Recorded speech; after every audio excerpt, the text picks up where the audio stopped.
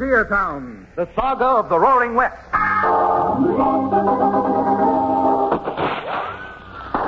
Frontier Town. El Paso, Cheyenne, Calgary, Tombstone. Frontier Town.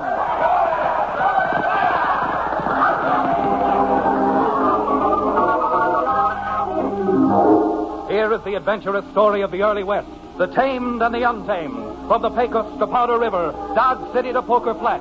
These are the towns they fought to live in and lived to fight for. Teeming crucibles of pioneer freedom. Frontier Town!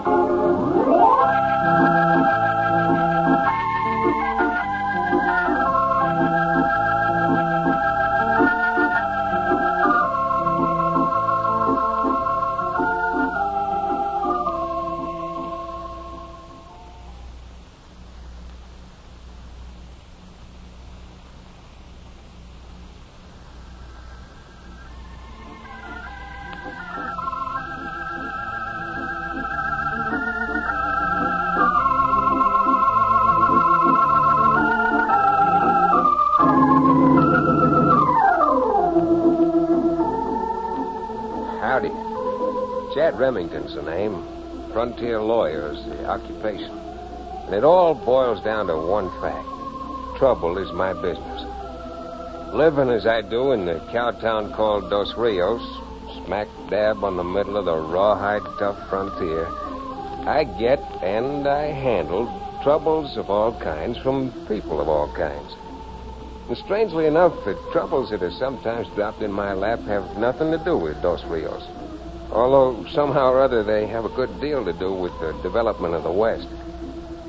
And it wasn't too long ago I received a long letter, a desperate cry for help from people I'd never seen, from a part of the country I'd never been to and hardly heard of.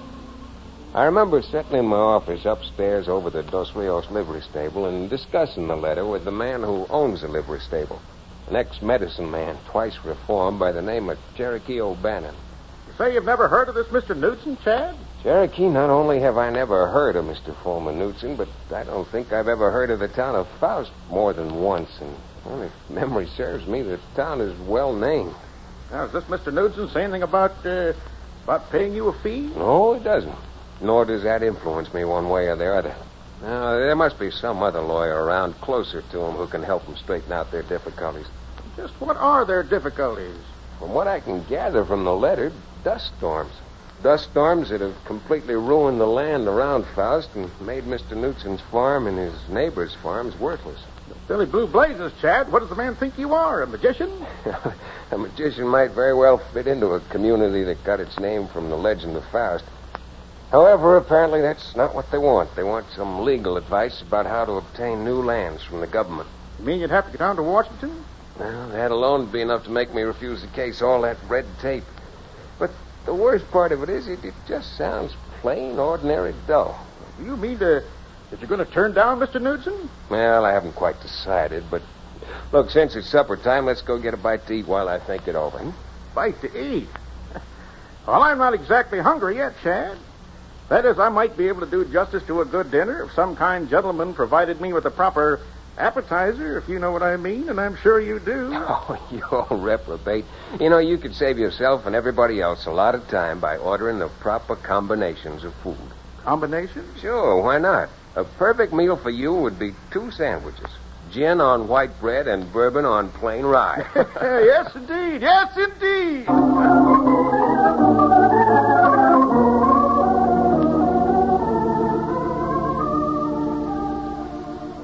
Well, during supper, I decided conclusively that I'd write Mr. Knudsen my sympathies at his plight and at the same time express my regret that at the moment other matters occupied me so that I could not come down to Faust and discuss his problems. It was dark as Cherokee and I started back for the office, and for a change, Dos Rios' little main street was suddenly quiet. You going to go upstairs and write that letter to Mr. Knudsen now, Chad? Yeah, I see no reason why not. If I write it tonight, I can get it in the mail on the 8 o'clock eastbound coach in the... Hey, Cherokee, is that a light flickering upstairs in my office? A light up... By Godfrey, Chad, it is a light. Looks like someone moving around in your office with a candle. We'll soon see about that. Come on.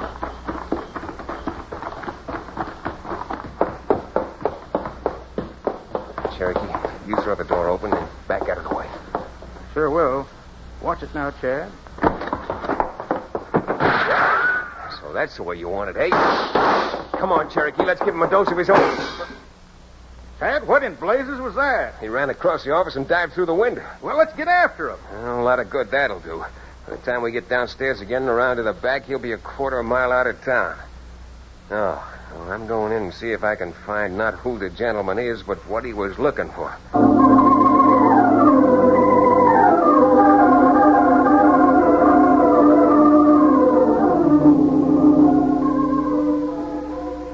I found what he was looking for, all right. And it was no trouble. My desk had been ransacked, but there in plain sight was a letter from Mr. Knudsen, which I had so carefully stowed away in a pigeonhole an hour before. It was out of its envelope, unfolded and open. Suddenly I realized that perhaps this letter from Knudsen might not be as innocent as it appeared. By 10 o'clock next morning, Cherokee and I were aboard two of his best livery stable horses, beating up the dust for the little town of Faust. Late that same afternoon, we were still moving along at a lively clip, approaching a river bottom, dry and dusty, hemmed in by painted rocks and filled with a jungle of cottonwoods and junipers. I just have to think, Chad, this name Knudsen. That's an uncommon moniker. Sounds kind of foreign to my ears. That is kind of foreign, Cherokee. From a little I know, I'd judge that Fulmer Knudsen is a Dane. Probably, like many of the Danes in this country, operates a dairy farm. Dane, eh? Must relate him to, what was that fellow's name? Hamlet? Yeah, if you insist on being literary. And in this case, as Shakespeare pointed out in Hamlet, there's probably something rotten in Denmark. Or at least... Billy blue blazes, Chad. That's the end of my new white Stetson. And it's likely to be the end of both of us if we don't look sharp. Where did that shot come from? Up yonder there from those cottonwoods. Right where those two came from. Who could be shooting at us? Well, this is only a guess, but apparently someone would be happier if we never got to Faust and saw Mr. Knudsen. From the appearance of the terrain around here, they've got their battle more than half won. Blast it, Chad. This is like being a clay pigeon in a shooting gallery. We'll never be able to ride through those cottonwoods. Now, look, Cherokee, I'm going to throw some lead into those cottonwoods myself, which ought to send them back a little, ducking for cover. When I do, I want you to knock on that horse of yours and cut up through that dry wire. It's wide open. But what'll happen to you if I do? Well, that's something we'll both find out later. Now, go on, O'Bannon. If we both get through, I'll meet you at Knudsen's house tomorrow morning. But look here, Chad, I just can't. I guess I can at that. Get up, you. Get up there.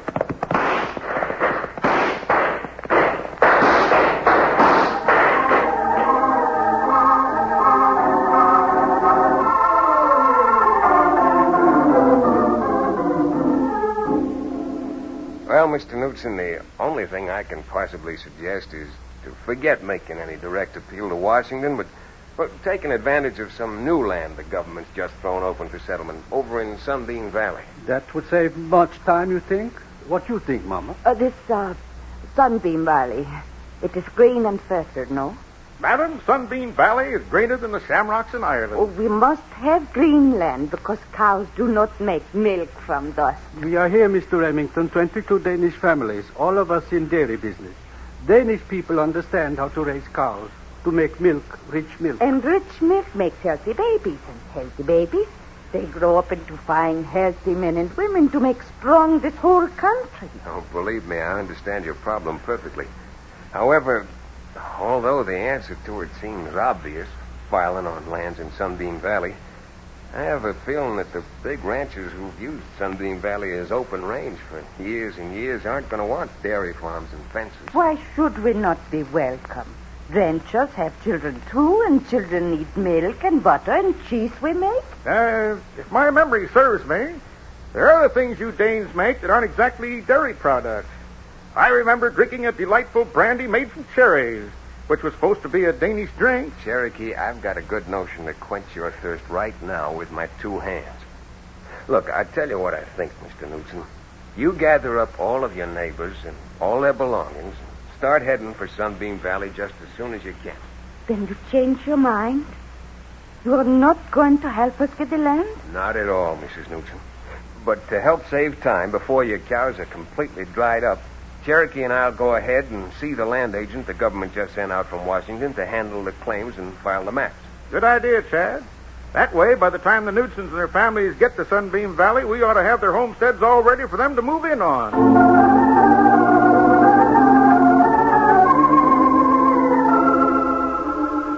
It was a good idea, but like so many good ideas, it didn't work the way we'd planned it. Principally because at that time, although we knew someone was interested in the exodus of the dairy farmers, we didn't know about the principal rancher in Sunbeam Valley, Doc Slavin, and his pet trained gunslinger whose handle was Cinco. They had plans, too. Plans they very quickly put into effect. Okay, Cinco, hold it. Here's the new land office. All right, boss. Whoa, you, whoa.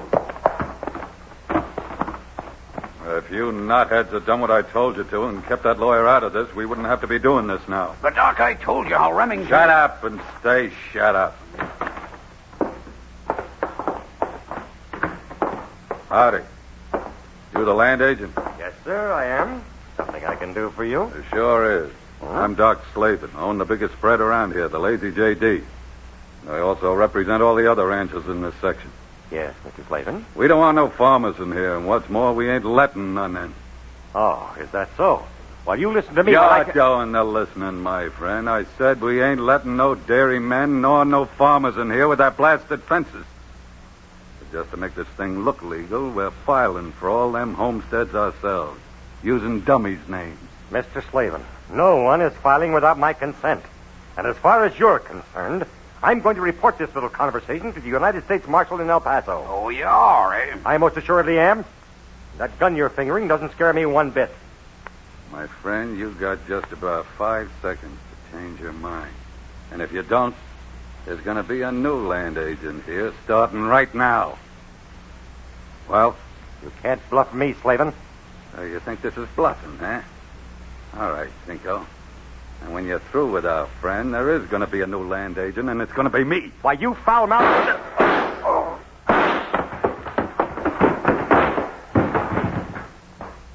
Now, take him out to the Arroyo and cover him up good, Cinco. I'm staying here and waiting for Remington.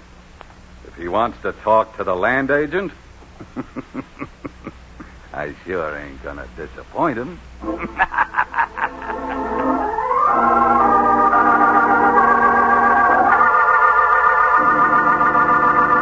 We'll return to the second act of Thunder Over Texas, our exciting frontier town adventure, in just a few moments.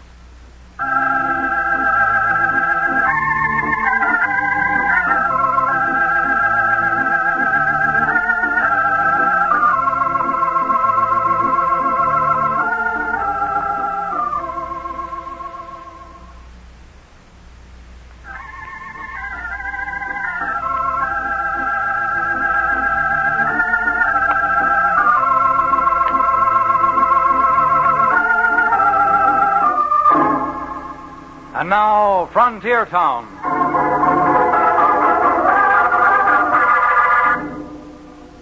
Well, as you found out, and we found out later, Doc Slavin and his bodyguard Cinco were a couple of upstanding citizens, all right.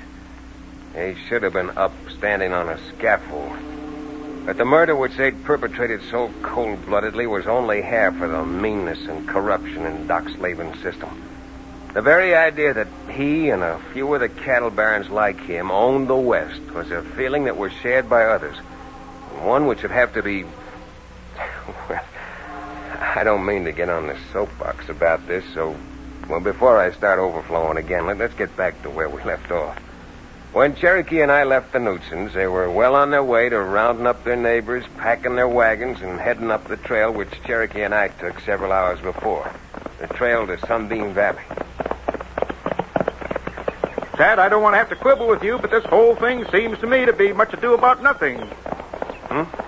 Oh, well, maybe it is. Why any people would be benighted enough to send for a lawyer to tell them what to do when the only path open to them is to move is beyond me. Probably because they're foreign-born, Cherokee, and Their respect for the laws in his country and their lack of understanding of them makes them feel helpless. Ah, fiddlesticks. Why, every one of us in this country comes from a foreign-born family. That is, everyone but the Apaches, the Navajos, the Utes, the Osage. Okay, Cherokee. There's no question that you have an encyclopedic knowledge of the names of all our Indian tribes, but if you'd set your brain to more practical problems, we may get out of this alive. Huh? Alive, you say? Alive, I hope. That rifle into my office the other day, those shots from the cottonwoods on the road, all those happenings indicate one thing. Some of the big cattlemen around here figured out what the dairy farmers are going to do and are trying to stop it before it happens. You think we're riding into trouble? Plenty of trouble. Then, by gilded glory, why don't you let me promote some of that Danish brandy? Man needs something stimulating at a time like this. Well, I'm afraid you're going to get your stimulation, but not from bottles. Now, I got an awful hunch that this time the stimulation is going to come out of a holster and be served in small doses of lead. Hi, boy, I just remember that I have an engagement back in Dos Rios. If I get through in time, I'll be happy to return here and see what I can do to help. Oh, no, you don't. Hey, you see that little American flag on the frame building right ahead? That's the federal land office for the district. All you're going to do is rein up your horse, climb off, and go with me. That's what I said. I'm sticking by you through thick and thin. Whoa there. Oh, boy. All right, Cherokee, and see if you can't stop your knees from shaking, huh? If only I had time for a swig of my rattlesnake oil. Howdy, men. Oh, afternoon. You the land agent? Well, you might say that I am. What sort of an answer is that? You either are the land agent or you aren't. Well, I'm the federal agent, but I ain't got no land left. That's what I meant. No land left? There are 130,000 acres here. You ain't meaning to doubt my word, are you? Far be it from me. I'm sorry you rode all this way for nothing. I don't think the time was wasted. Huh? What do you mean? Are you sure you want me to answer that question? Yeah, I'm sure. Now, what do you mean? Well, in words of 2 syllables, I don't believe you. I don't believe all the land's been deeded out. You're calling me a liar, is that it? Comes to the same thing. Tad, he's filling his hand. You're a pretty fast draw for a land agent, but not fast enough, it seems. Why, you... Nice, clean fight, aren't you? Using a horseshoe nail ring.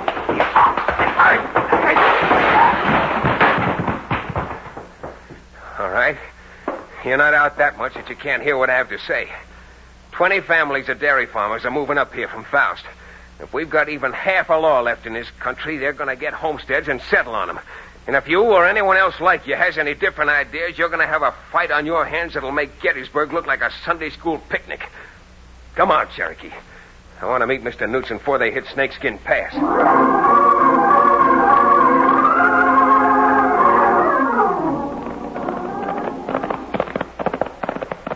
Tad, for the life of me, I don't understand what your tactics are. I'll grant you the man in that office certainly was a rancher. Not anyone who'd be sent out here from Washington. Well, I'm glad you agree with me about one thing. Why in the name of all outdoors did you tell him the route the Knudsen's were taking? Don't you realize that if he is a rancher, he'll have 100 gunslingers out at Snakeskin Pass and blast a lot of them and us right off of the map? That, my friend, is the general idea. Now, look, suppose we prove this man's an imposter, and somehow or other he's gotten rid of the real land agent. Yeah? Would that stop the other big ranchers and the cowpokes working for them from attacking that wagon train coming in here and wiping it off the map? No, I guess not, but... I don't mind a fight, and I don't think our Danish-American friends do either. But just to make it slightly equitable, I thought it'd be a good idea to know when they were going to hit and where. But great gilded glory, man, if you think... You might as well save it, Cherokee. Because I'm saving whatever breath I've got left to talk to Brother Knudsen and his friends and to get them to play it my way. Believe me, with people like that, my job isn't going to be easy. All right, get up there, you. Come on.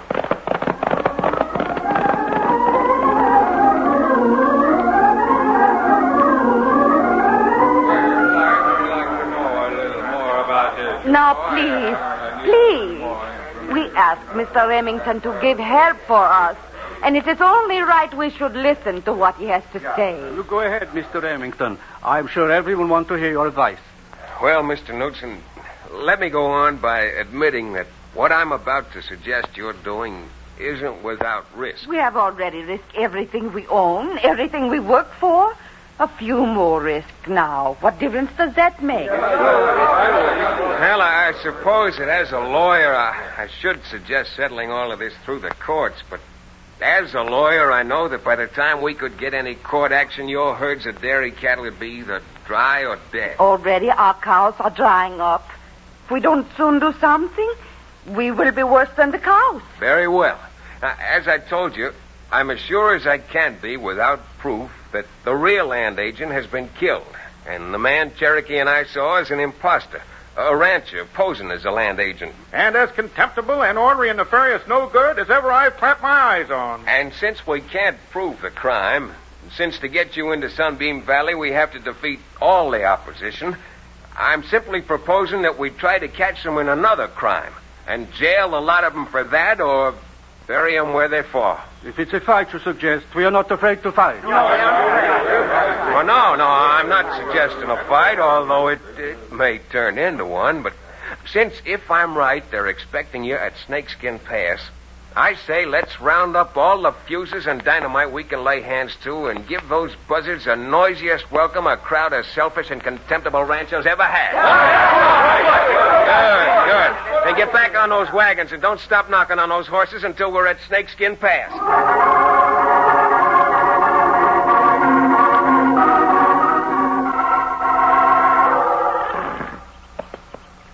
Hey, look, Doc. That must be them dairy farmers coming now. See that long string of wagons just heading up the grade into the pass? Yeah, it's them, all right. But I wonder what's happened to Remington and that partner of his. From the way they talked, I thought they'd be out front like a couple of Kit Carsons. Now, who cares where he is? I care. But I got a little unfinished business with that loudmouth lawyer. Well, that ain't getting us no place. If we're going to take care of that wagon train, we better get riding. All right, boys. Get out them 6 guns and rifles and let's go. Don't spread out, you fools. Keep together so we can pour the lead into them. Hey, boss. Hey, Doc. You see what happened? 2 blasts went off. One at either end of the pass. And we're bottled in here like goldfish in a bowl. Hey, you! You down there! Can you hear me? What the... Where's that voice coming from? Who is it? I see who it is. It's Remington. Way up on top of the pass on that rock. Yeah, Remington, I hear you. What do you want? I want you and the rest of those dry goats and vultures with you, dead or alive, to haul to the nearest federal jail. We'd rather take you alive, but we haven't got any scruples against taking you dead. Jeepers, boss, you know what? We rode into a trap. If you are going to take us, Remington, it ain't going to be alive. You're being an awful fool, my friend. The wagons are blocking the pass up ahead of you, and they're bristling with guns like a porcupine. The rest of us are up here behind the rocks, where you can't even nick us, and we've got you just like setting ducks. Your bluff ain't going to work, Remington. If you want us, come and get us. If you think I'm going to stand here and make a target of myself, Slavin, you got another thing coming. They start triggering them rifles in earnest, and they got every one of us plumb center. All right. It's getting dark. We're not going to wait till we can't see you anymore. You got exactly 1 minute to drop those guns in a heap down there and start walking toward the wagon single file. Well, 10 seconds are gone now. I'm not being carried out of here feet first. Anybody else? You can do what you want, Slavin. I know when I'm licked. And that goes for me, too. Come on, boys. If Slavin wants to stay here, that's his business. All right, Mr. Nugent. Here they come. Now get the ropes out we brought along with us and tie up the lot of them. There may be no bounty on polecats in this county, but we're bringing a mess of them in anyhow.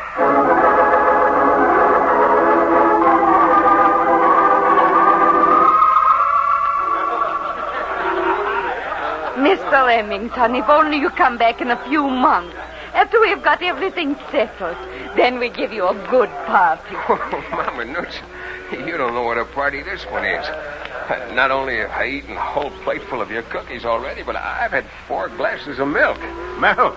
If I didn't already know that cows are stupid, all the proof I'd need would be to taste the liquid they produce. After we unpack, maybe I can find you some cherry brandy I bring from old country. That's real Danish drink. Real old-fashioned way of celebrating. Why, I'd be only Oh, too now, wait glad- a minute, Cherokee. You know you don't like old-fashioned things. Look what happened at that dance you attended. The ladies' auxiliary gave in Dos Rios a few months ago. Oh, yes, where I met that beautiful flaxen-haired blonde. She wasn't old-fashioned. Oh, I don't know. First you danced an old-fashioned schottisch with her, then an old-fashioned polka, and finally an oldfashioned mazurka. My, that sounds nice. What happened after that, Cherokee? What could happen after that, madam? After 3 old-fashions, they had to carry the young lady home.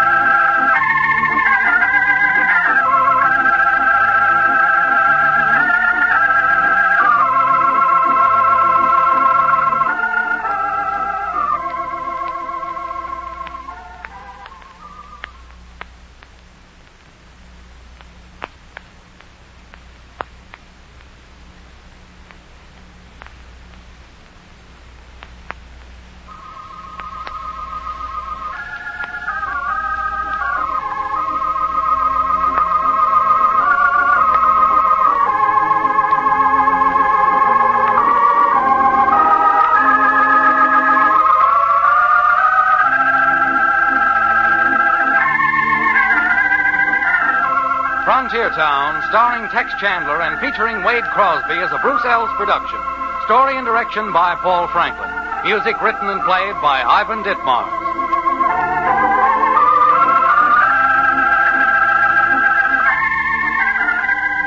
Be sure to be with us again, same time next week, for another fine action-adventure story with your favorite young Western star, Tex Chandler.